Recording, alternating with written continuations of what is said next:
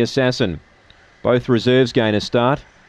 They're ready, racing. He began only fairly, then copped a bit of pressure. He's back second last here, the favourite, and showing speed. Sporting Tears led. Zipping Alley rallying hard on the inside, kept it out. Favourites back to fifth, getting up to third, Valor Shore. Then the favourite, Memory Assassin, gets into clear galloping room, ran to fourth and runs on.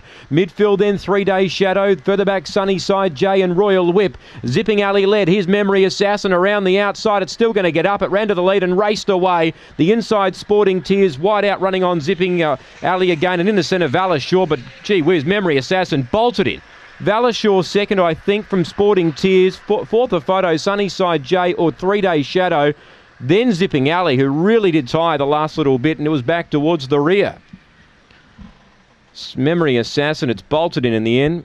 Gee, that's a win. It's missed the start. It's rallied up down the back, and it's raced away to win from Valor Shore 9, 10 third Sporting Tears. 6, 9 and 10. 30 and 37. 5 gets fourth, Sunnyside J. Memory Assassin, did it have something on them? Missed the start, rallied down the back, got up to fourth, and then absolutely put them away down the back and raced up on the home corner and raced away to win by 6 1/4. 6 1/4 by nose.